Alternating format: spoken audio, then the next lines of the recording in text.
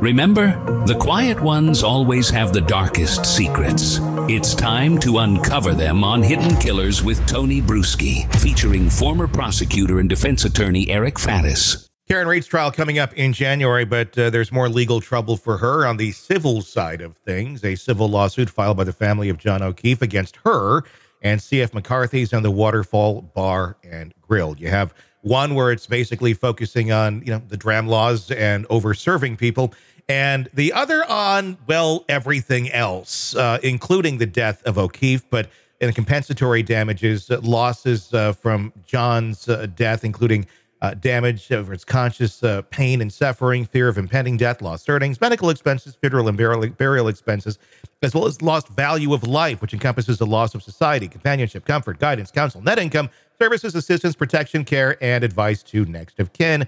Punitive, emotional, and interest and costs are there as well. The emotional distress, a big one in the emotional distress part of this, basically because they're saying, look, you were peddling this bullshit story, and you also then enraged a community by pushing this bullshit conspiracy story, and now all of these people have been harassed and, emotionally damaged because of you doing this. And she was very media savvy. I mean, she could have easily at any time said, look, please stop harassing people, stop doing this. I mean, I appreciate your support, but don't go do that. Just don't. I mean, but no, just like what? Reality be damned. It kind of became all about Karen Reed. Joining me to discuss, Eric Faddis, defense attorney, former prosecutor. What's your take on the civil suit and where this may go? Emotions have run high in this case almost since the outset, both for supporters of John O'Keefe and supporters of Karen Reed. And so, I think after the mistrial in the criminal case for Karen Reed, the victims' families were seeking some semblance of justice, some semblance of accountability that they didn't get from the criminal side. So here we are in the civil arena, and there's going to be a lot more to come, a lot of additional evidence on this side that may not have come to light on the criminal side, and that could even be used on the criminal side subsequently. Yeah, and that's if we get to depositions. What's your take? Do you think we're going to get all the way to depositions on this? Obviously, this has been conscious on both sides of the civil suit coming. They could have settled before it actually made it this far, but nobody has done so yet. And they're saying to the judge, hey, you decide what we should be get here. There's not a dollar amount attached to it. But yeah, I mean, you get into the weeds on this. You have a lot of things that come out in those depositions if we in fact get that far, or will there be a settlement earlier? Yeah, no. So it's this case, I think, is less likely to settle, probably because in the civil context, usually settlements are paid by insurance companies. In this case, it might be an auto insurance company. But Karen Reed's auto insurance is likely not above $1 million. And I'm sure the plaintiffs are seeking millions upon millions for all of the listed harms that you mentioned earlier. And so even if her auto insurance company were to pony up their entire policy, I'm not sure that would be enough to satisfy the plaintiffs. And I imagine that the case would continue to go forward. And we may even see depositions, interrogatories, requests for admission, subpoenas, that kind of thing. Will an insurance company pay out on this? Because she was clearly drunk driving. I mean, and I know sometimes there's caveats in those policies where you do that yourself. We're sorry, you chose to do this. We're not going to pay for you. But here's the thing. She's never charged with drunk driving. None of that was never a charge. So I guess one could say that's just, I don't know, hearsay, because there was never a charge there. Would you have to have the charge of drunk driving in place for the insurance company to be able to deny that?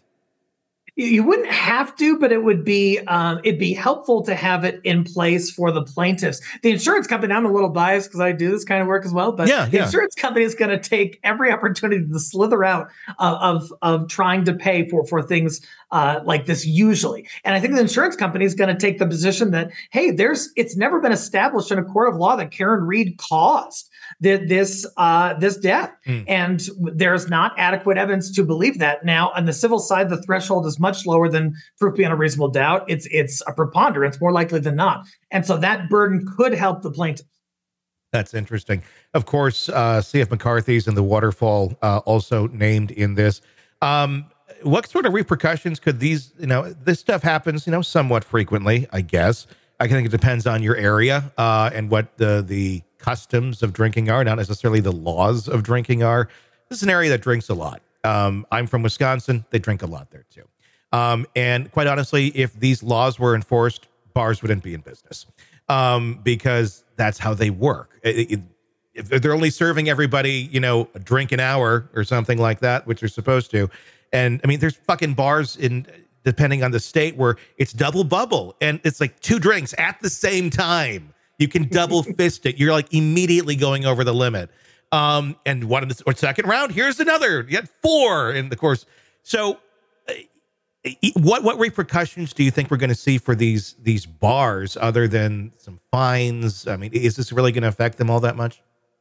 I remember when I was in college at Colorado State University, and there was a bar that had a deal on Thursdays, 4 for 1s. And so you get like a rum and coke, and they give you 4 of them, and that's your first round. And so these establishments have to be careful. So certainly their insurance policies, there'll be a claim against those policies. And I think those claims are more likely to be paid than Karen Reed's insurance paying. Yeah. But it could affect their liquor license. It could affect their insurance rates. Certainly there's an optics, a PR piece to this that doesn't look good for the bars if they contribute in some way to the death of this police officer. Yeah, I mean, I guess it will probably depend, too, on what their history is, how many times they've had this come against them. After a certain point, I don't know what the laws are there in Massachusetts, but I would imagine, I mean, in most states, it's, you get so many of these complaints, you lose your license. Yeah, they can shut you down. And even for in Colorado, even for like serving to a minor and stuff like that, when there are multiple offenses over time and there aren't remedies that the bar imposes, that bar could be out of business. And both of these bars could be out of business, especially with how large these claims are going to be against their insurance policies. Their insurance carriers could drop them. Yeah. All thanks to Karen Reed.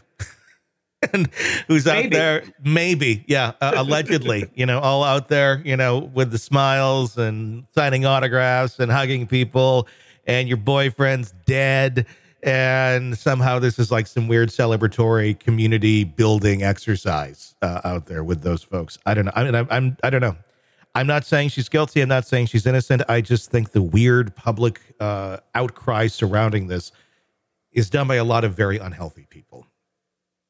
It's been at an unusual level, certainly not something we see in most cases. Fanatics. There have been some fanatics there in favor of Karen Reed. And, is that part of the momentum she has after this acquittal? And is it going to carry over into the next criminal trial? Well, we'll have to wait and see. Yeah, it'll be fascinating to watch. Let's be honest. Nothing kills the thrill of a good murder mystery like a commercial for laundry detergent. It's like someone slapping a closed sign on your favorite dive bar. But you're not here for that, are you?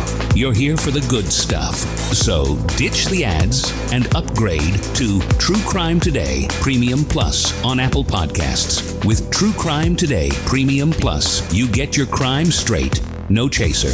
Commercial-free with extended interviews and early access. It's like getting the bartender's special when the bar's already closed. Search for True Crime Today Premium Plus on Apple Podcasts. Subscribe and drink it all in.